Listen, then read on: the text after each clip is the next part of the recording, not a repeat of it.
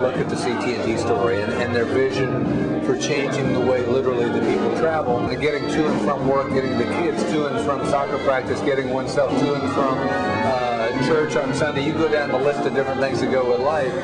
It's a big part of our lives, and yet it's an expensive part of our lives.